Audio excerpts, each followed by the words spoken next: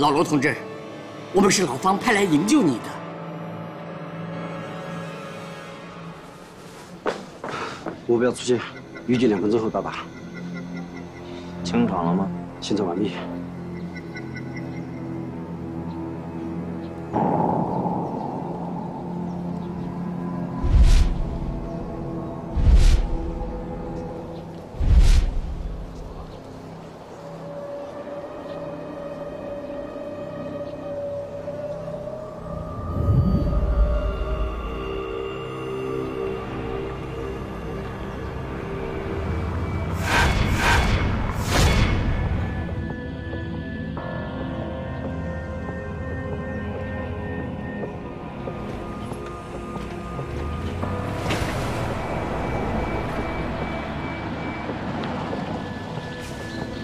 怎么回事？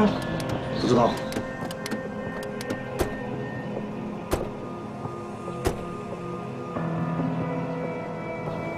我是南京日报记者，我们接到举报说有枪杀情，这是真的吗？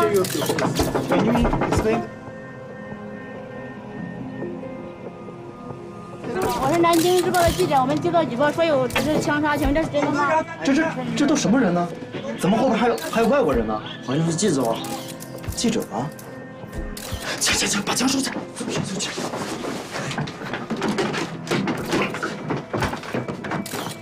下来！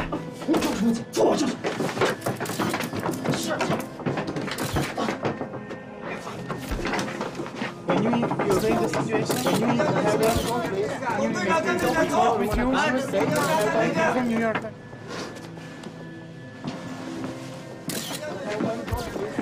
董队长，我们接到电话举报出现枪杀梁将军，请问这是事实吗？你别瞎说！谁说要枪杀梁将军？你有证据吗？你瞎说什么？你别拍照！你别拍照！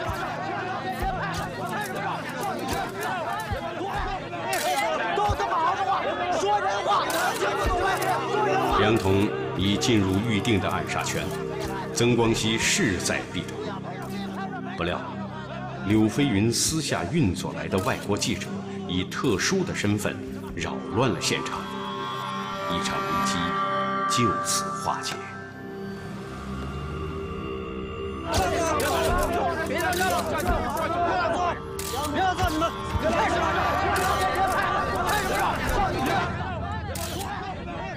都他妈好说话，说谁都是我们是怀疑跑车的，都他妈给我滚蛋！还屌人家跑车，说什么？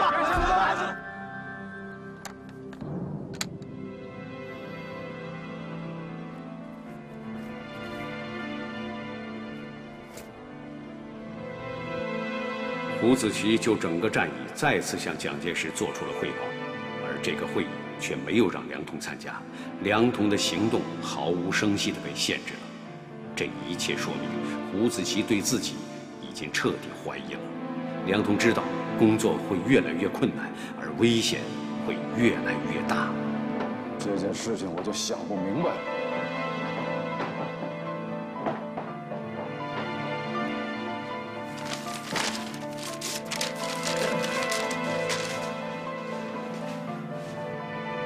共谍已经渗入到了我们的指挥系统，先是黄伯韬的第7兵团，接着是黄维的第12兵团，现在轮到杜聿明了。通通都被困在陈官庄，寸步不行，就像喂食一样，一口接着一口，一个兵团接着一个兵团都喂到共军的嘴里。他们现在胃口越来越大，要一口气吃掉我们3个兵团。子期，总统是怎么说的？ 没有证据，不能乱讲话。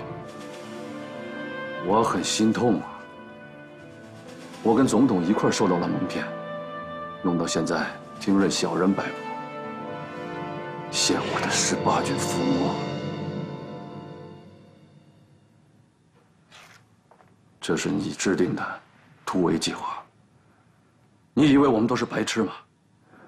杜聿明全机械化部队，你让他们选择水网地带突围。 这是为什么？以现在的情况，这个突围方案是最好的计划。这是个常识，难道你不知道吗？想当年，杜聿明败走野人山，丢掉了所有的重装备，这件事情让他一生引以为耻辱。你觉得，他还会第二次犯同样的错误。正是因为当年杜聿明丢掉了所有的重装备，才有今天的杜聿明，要不然他早就已经死在那儿了。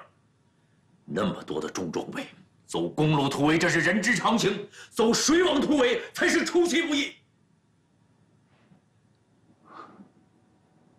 好你个出其不意！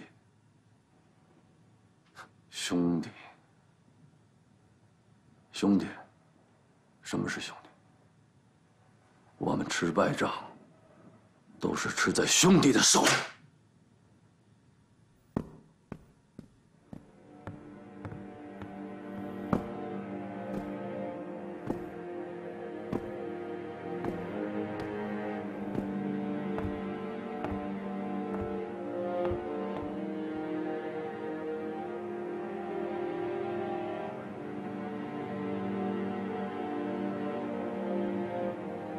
胡子奇是在怀疑我是一个共产党。郭长官，您怀疑我是共产党吗？这些日子，你回家好好休息休息。我是被解职了吗？没有，就是回家休息休息。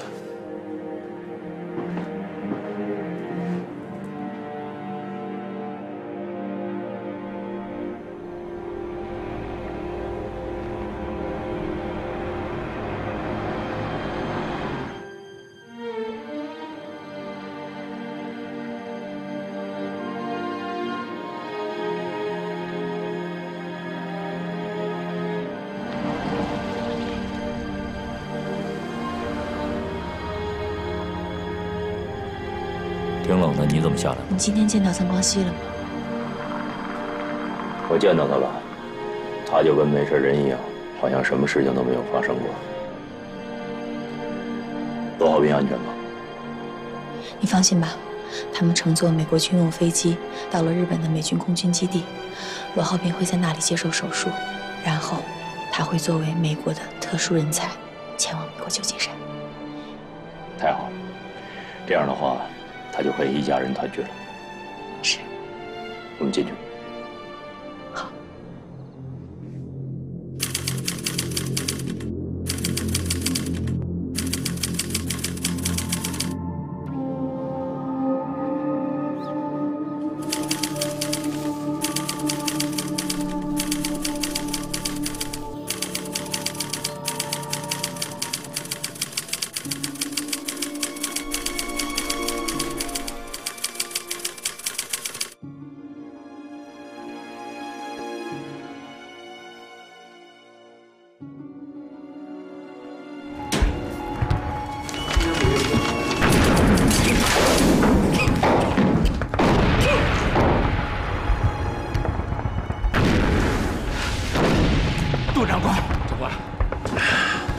情况怎么样？必须当晚突围，我们等不了明天了。部队已经混乱，维持不了几个小时了，连明天早上都坚持不了了。青龙旗的阵地已经丢了，我们被挤压在城关庄这狭小的地带，这炮弹不停的打，一打一个壮，都快成活靶子了。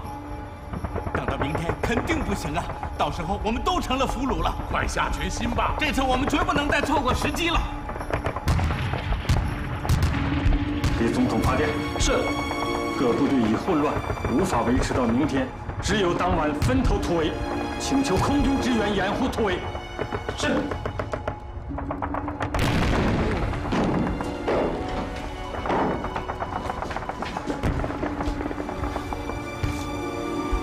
董敌人，一再把我们突围线路引入水网路线，这是为什么？这是共产党害怕我们机械化部队作战的能力，使我们陷入水网，失去机械化作战部队的优势。我们集中在这儿，这条线路道路情况比较好，便于我们机械化部队作战快速通过。如果战略私有共谍，那我们突围的方案，共产党不是了如指掌吗？这个方案只有我和胡子奇以及总统才知道。立刻突围！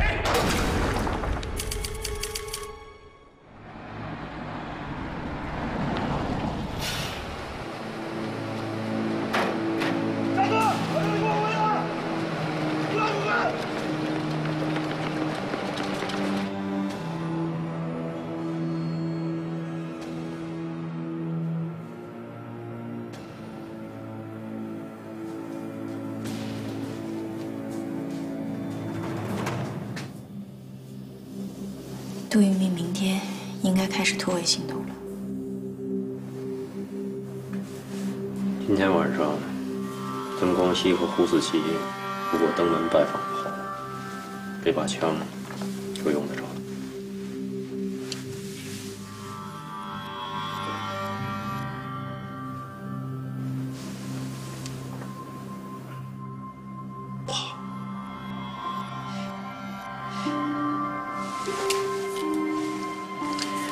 杜聿明突围之前，胡子奇会做一个最后的试探。你用自杀来暴露宫廷身份，让他们以为水网突围行动是共产党的阴谋。胡子奇会以为共产党害怕杜聿明的机械化部队。是这样的，胡子奇会促使杜聿明选择 公路进行突围。实际上，我并不知道杜聿明会选择什么样的方式进行突围，但是以我对胡子奇的了解，如果他确信我是一个共产党，那么他就会坚信水网突围是共产党的阴谋。你要用生命和身份的暴露，来坚定胡子奇让杜聿明选择公路突围的决心。我并不重要。 在我看来，如果让杜聿明的10几万军队跑了，那么我们就很难再找到机会全歼他们。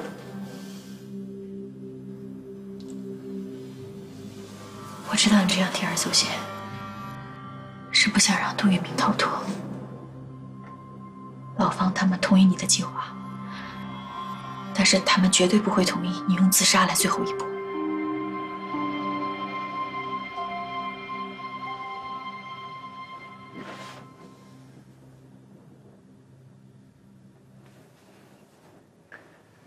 牺牲不是计划的一部分，而是为了完成这个计划做的必要的准备。如果我出事了，你的外交身份会有很大的回旋余地，迅速的撤离。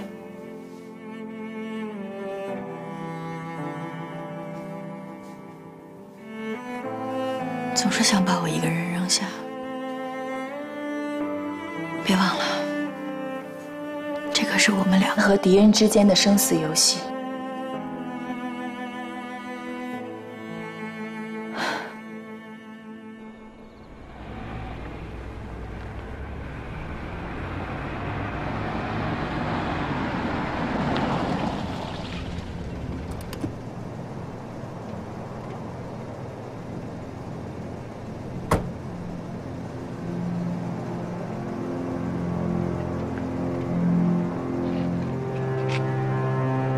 明天早上我们就可以行动了。行动？怎么行动？明天早上总统要亲自接见他，他一出来就抓他。他要是不出来呢？那就冲进去抓他。这次我不会再放过他了。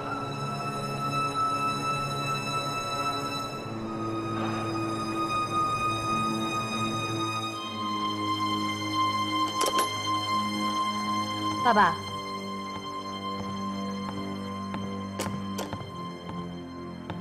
刚才我看到斯图雷登先生，好像很生气。是啊，南京已经不安全了。你带着孩子先动身去台湾，那里一切我都安排好了。去台湾？为什么？你跟孩子要离开这个是非之地。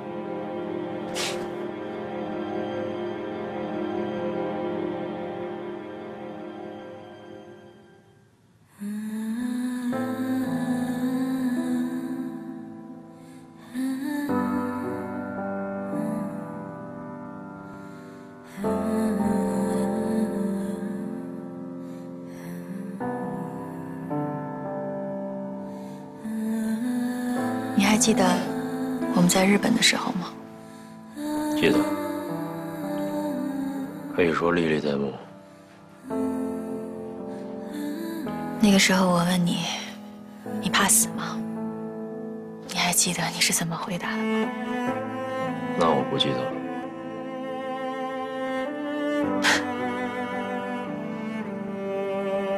你说，为了共产主义的事业，我可以献出我的生命。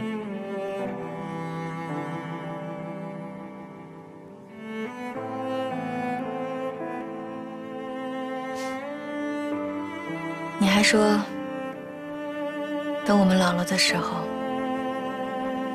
也要像年轻时一样，紧紧相拥在一起。就这样，我们一点点变老。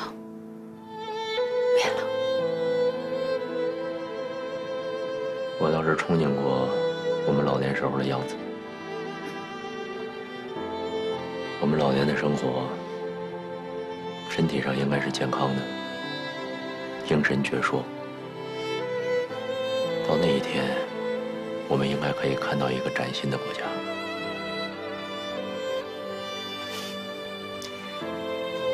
可是到了那个时候，你的头发可能都掉光了。那我就戴假发。你的牙也都掉光了。那只能每天都戴假牙了。唉，你脸上长满了老人斑，好可怕呀！那我就天天化妆。可是你脸上的皱纹深到都能夹到我的手了，夹得我好疼啊！如果我们真可以活到那一天的话，是一种美好，一种幸福。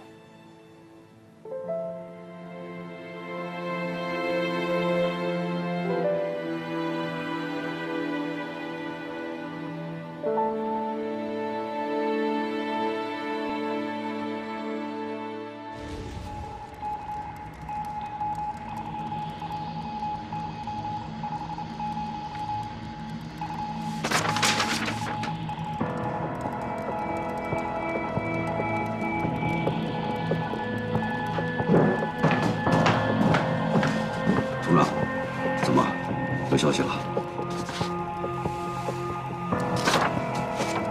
杜聿明昨天晚上提前突围，没到天亮就全完了。杜聿明被俘，邱清泉殉国，李弥生死未卜。他们没走水网路线，走的是公路，最好的公路。可是共军早有准备，把公路破坏了。七进化部队成了一堆废铁。想听听梁铜的解读吗？他怎么说？水网路线，跑也艰难，追也艰难。人跑出来，重装备损失难免。但总比让人家人财两得的要强。还有，更为重要的是，共产党不可能想到机械化部队会走水网路线。现在，你们还想去抓梁铜吗？到底是谁葬送了杜聿明集团？到底谁是共谍？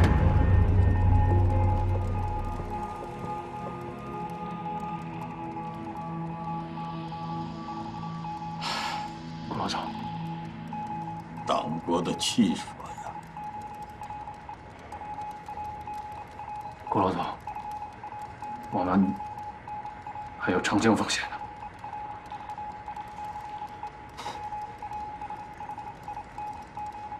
徐州会战失败，党国精锐损失殆尽，千里长江。拿什么防？那就是一堵纸糊的墙。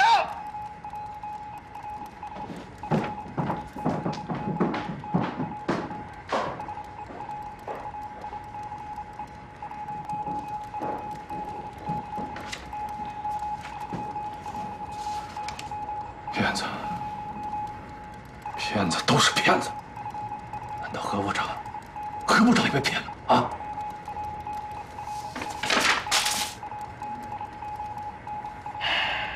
再等等，等何部长做出最后的决定。我相信何部长会做出正确的判断。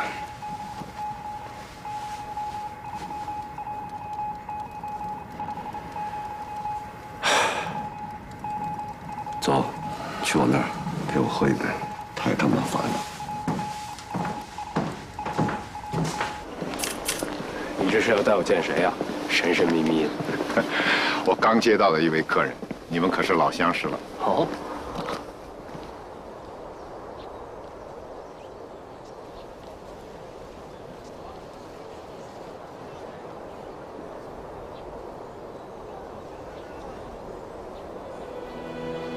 柳飞云接到上级的指示，紧急赶往香港，亮明共产党的身份，为梁铜解困。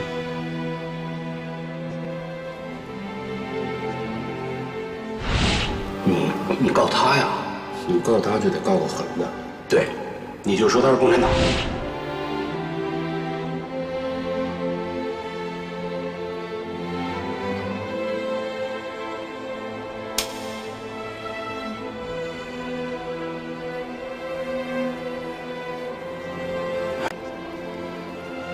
我说你是共产党，你还真是共产党。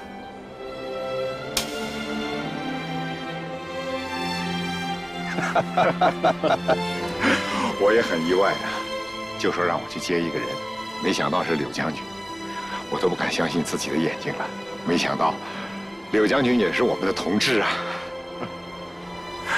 殊途同归，我们分属不同的领导，但我们的信仰是一致的。但是我需要你配合我们演出一场戏，责无旁贷。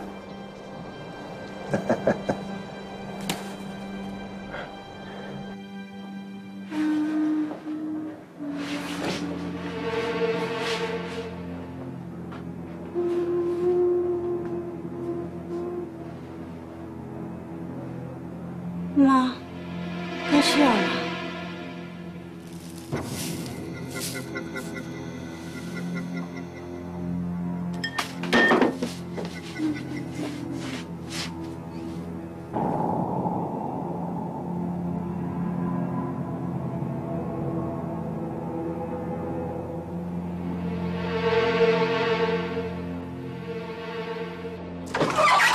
小胖，弄点酒菜，喝一杯。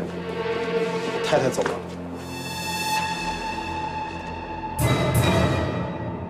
在老夫人房间。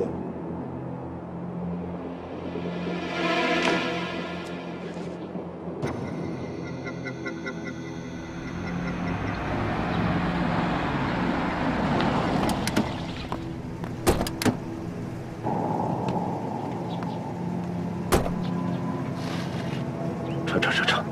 是。撤！收队！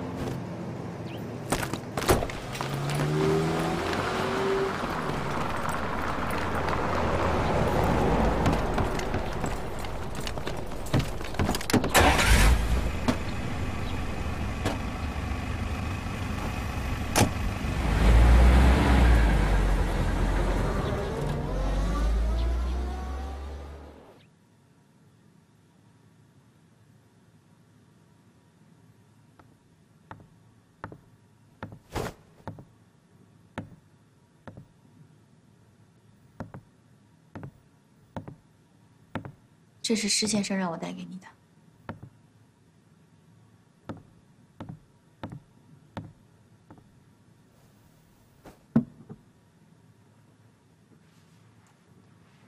施先生带的话，满副官能不能回到东北老家，就要看你的了。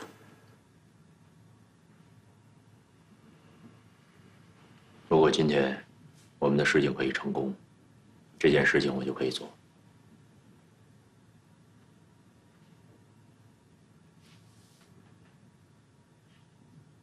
杜聿明应该开始突围了。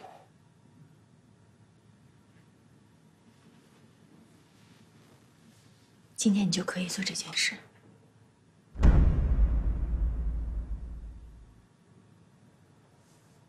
突围已经结束了，他们撤退了。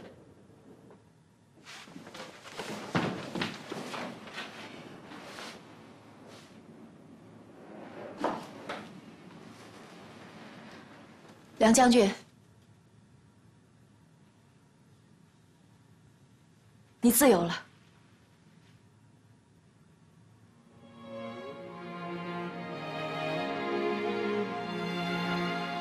我们成功了。对，我们成功。我们成功了。我们成功了。我们成功了！我们成功了！成功了！我们成功了！我们成功了！成功了！米兰妮，我们成功了！成功了！成功了！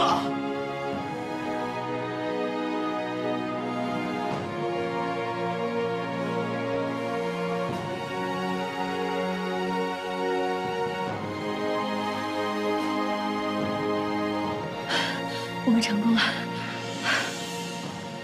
桂系现在联合美国逼宫蒋介石，赶他下台，应该是不容置疑的事实了。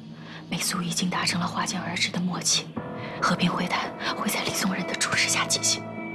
以现在的局势，任何一个共产党人都不会允许中国出现南北朝。我们和敌人之间的生死游戏结束了。1949年1月10日，历时65天的淮海战役结束，解放军共歼敌55.5万人，蒋介石嫡系部队几乎损失殆尽。1949年1月14日，毛泽东主席在声明中宣告，国民党统治即将土崩瓦解，归于消灭。1949年1月21日，四面楚歌的蒋介石宣布下野以退步。老方的最新消息，今天早上在香港，柳飞云宣布了自己是共产党的身份，已经发表声明了。柳飞云是共产党，已经得到证实了。他选择在这么一个关键的时刻，表明自己共产党的身份，其实是为了保护你的安全。都是老方安排的。老方有什么进一步的指示？我现在跟你传达老方的最后一个指示：策反周英奎，争取周英奎的部队起义，为一个崭新的中国做出最后的努力。带兵出身的梁统深知，淮海战役的胜利是党中央、中野、华野首长运筹帷幄和解放军指战员浴血奋战的胜利。许多战友为此付出他们宝贵的生命，梁统为此心情久久不能平静。我原来一直没有认真的看过秦淮河，知道为什么吗？可能是长官您太忙了。我太自负，我一直以为自己将来可以埋在这片土地上。可是到了台湾，就只剩下相隔两岸的茫茫大海，再无这万里河山。过去20年，当我把这一切都变成了回忆，太可惜了。长官不要太激动，现在半壁河山还在青天白日旗下。到年龄了，有些脆弱，谢谢你的安慰。现在国际形势也发生了变化，美国人一直要引渡冈村宁次，他是1号战犯，发动了三光政策，济南惨案。但是这一次冈村宁次回到日本，驻日的美军给他升起了国旗，表示既往不咎了。现在自由世界的主题不是反法西斯，而是反共。那既然如此，苏联必定会对抗，但是现在苏联人却反对共产党人横渡长江。这正是雅尔塔密约背后不可告人的秘密。因为一个强大的中国是苏联和美国都不愿看到的。祖国强大了，就不会被人宰割。但是中国弱小了，分裂了，列强们就会肆无忌惮地攫取利益。你对和谈怎么看啊？我宁愿打，打输了，一死了之，不想任人摆布。李宗仁上了台，也没有什么用。记住，李宗仁只不过是一个和谈的傀儡。刚才宁次无罪释放，霍元钦担任了李宗仁的行政院长，但是一切都是蒋先生说了算。明白。在台湾给你留了位置，我会一直给你留着。希望你啊，收拾好，尽快到台湾来。谢谢长官。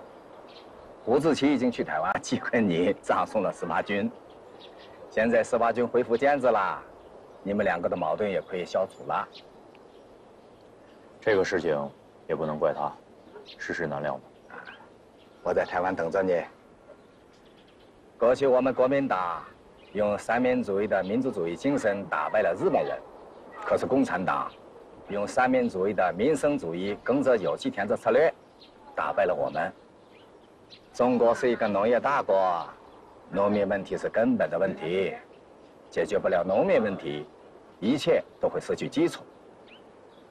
我现在学习共产党，在台湾开始搞土地改革了。该学的就得学呀。陈诚没有想到，这是他最后一次回到南京，也是最后一次和梁统见面，而且是他最后一次回到中国大陆。1965年，陈诚病逝于台湾。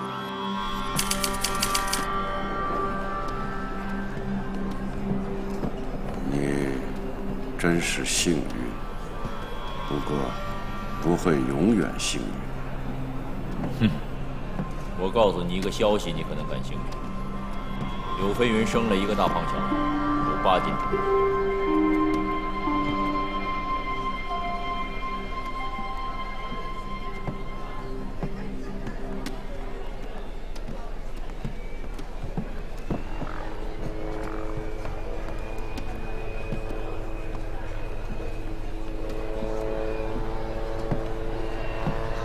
苏联大使馆已经撤退到广州了，美国大使馆还没有要求撤离，还没有接到通知。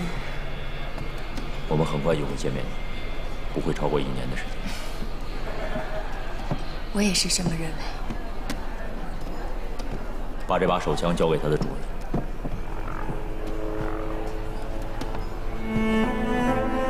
盒子里面有一份情报，是参谋总部的江皇图，非常重要。你要保重，我要活着的你。你也要好好活着。希望可以早日相见。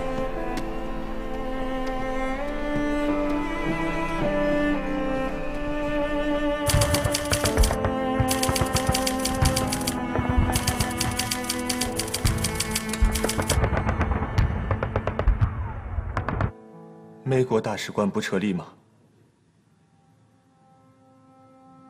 没有命令。俺要走了，俺来向你告别。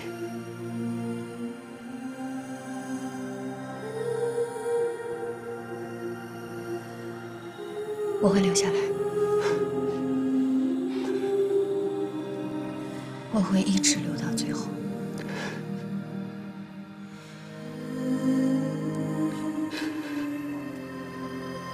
俺们最后干一杯。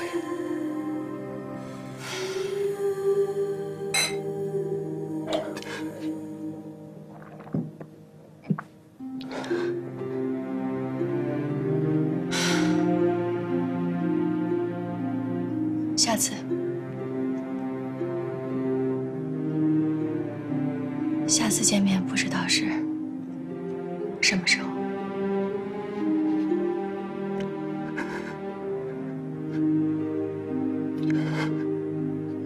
也不敢抱有希望。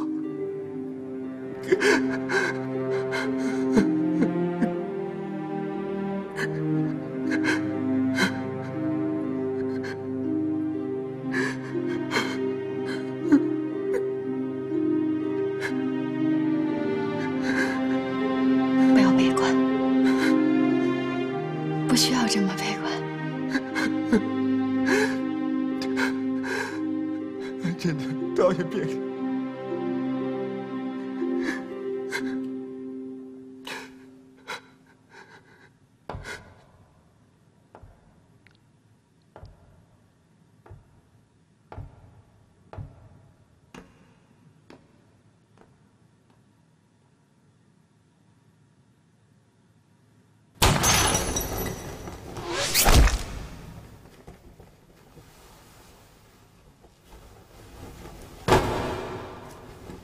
全国解放前夕，曾光希执行蒋介石交代的大屠杀、潜伏、游击、破坏4大任务，没有和国民政府一起撤离了美国大使馆，引起了蒋介石的强烈不满。曾光希趁机暗杀了米兰妮，发泄了被深深压抑在心底的怨恨。所谓间谍战高手曾光希陷入深深的悲哀，他不明白。共产党的谍报人员不仅可以获取情报，还可以制造情报。他更不明白，他的各个对手都那么沉着、机智、坚定、勇敢，充满了自信。想当初这个东西，让老百姓晓得了民主，看到了希望。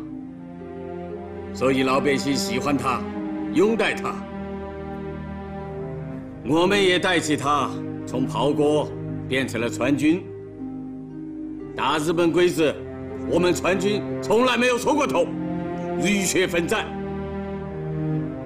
牺牲了好多我们的兄弟啊，还有四川的老百姓，为了抗战，出钱、出粮、出民夫，在所不惜。为啥子？因为那个时候这个东西代表中国政府，可是现在呢，老百姓不喜欢了，不认他了。可是有人还要让我们带起他去打内战，中国人打中国人，老子不能干。你们觉得呢？连长，我们听你的。听你的。好，既然兄弟们都是这个意思，那我就说一下我的意思。这个东西，老子不带了。从今天起，我们起义，要当兵。就当老百姓的兵。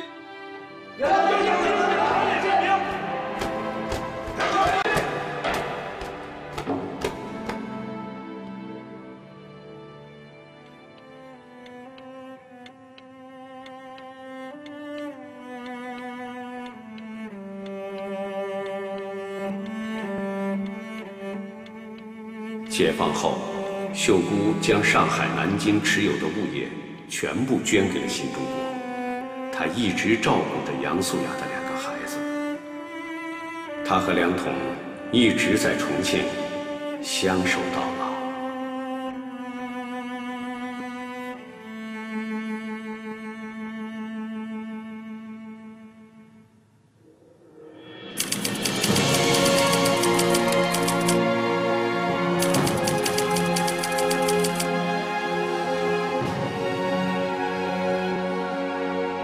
1956年12月，曾光希因抑郁症自杀于台北。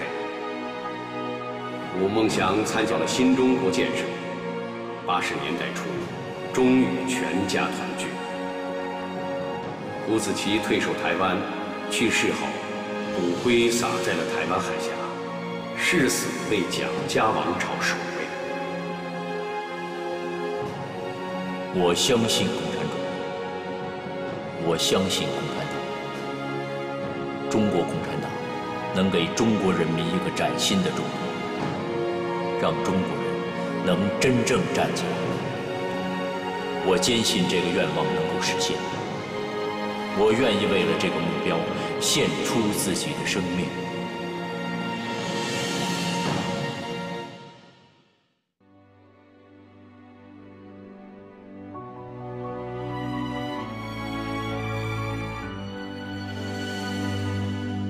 那一年海上风雨碎，送你出使长城北，望那潮水啊寂寞回。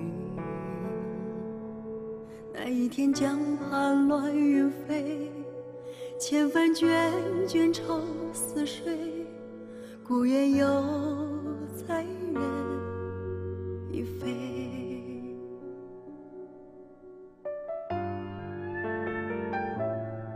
那一宵月圆人不睡，夜色深沉只是水，心头有愧啊情难追。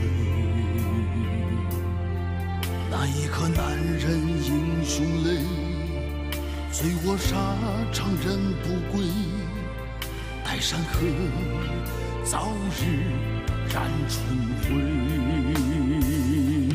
千山之外